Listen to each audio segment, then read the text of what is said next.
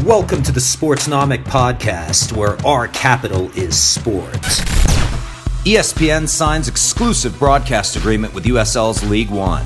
MediaPro enters Canadian market with exclusive content.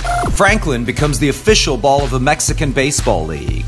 The New England Patriots are now setting their sights on conquering China. Professional Mexican Basketball League, LNBP, adds its 15th franchise. Hello everyone, my name is Augusto Blacker, and today we're going to be talking about stories that are making waves locally and globally in the sports industry. United States cable giant ESPN announced it has reached an agreement with the United Soccer Leagues and will broadcast the entire League One 2019 season via ESPN+. The United Soccer League's League One, which begins play on March 29th and finishes its 2019 season later this year in October, will be broadcast on ESPN on an exclusive basis.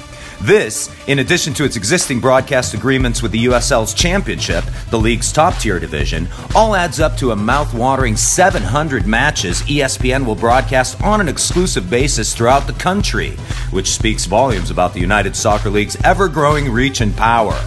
With MLS games already on their group of networks, ESPN thus becomes a must-watch for the die-hard American soccer fan. Looks like someone's preparing the groundwork for World Cup 2026. Spanish telecom giants MediaPro continue to expand their global presence and have now entered the Canadian market vis-a-vis their agreement to establish a pay-per-view platform for certain Canadian soccer properties. The agreement, which was signed with Canadian Soccer Business, a local company which represents several Canadian soccer properties such as the Canadian Premier League, which begins play this April and will count on the participation of 13 soccer franchises, will see MediaPro produce most of its matches. This in addition to the broadcast rights for both the men's and women's Canadian national soccer teams. US-based Franklin Sports recently signed a 2-year deal to become the official ball of the Mexican Baseball League. Once the Mexican Baseball League teams throw their first pitch in the league opener in April later this year, Franklin will become the exclusive baseball game and practice ball supplier for the league. This agreement gives Franklin exclusive presence in both of Mexico's biggest and most important baseball leagues, as they have a pre-existing agreement with La Liga Mexicana del Pacífico. While the National Football League might not be the top rating setter in the Chinese market, surprise, surprise, the New England Patriots do find themselves on the top of the list of most viewed American football games broadcast there. This according to Chinese consulting firm Mailman, who added that the Patriots' official channel on Chinese social media giant Weibo has grown from 100,000 followers to 500,000 followers in the last year alone. Following the Patriots in terms of popularity are the Pittsburgh Steelers, who amassed a respectable 271,000 followers.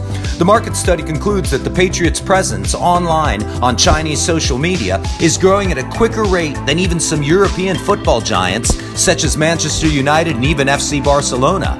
Impressive stuff yet again from the Patriots.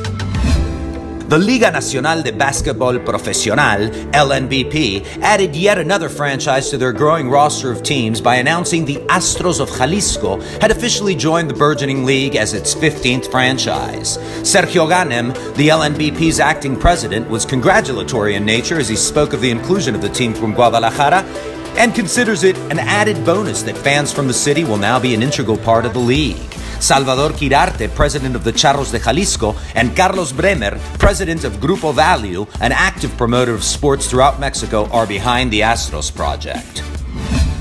Hope you enjoyed the podcast, and thanks to all of you for tuning in to one more edition of the Sportsnomics podcast, where our capital is sport.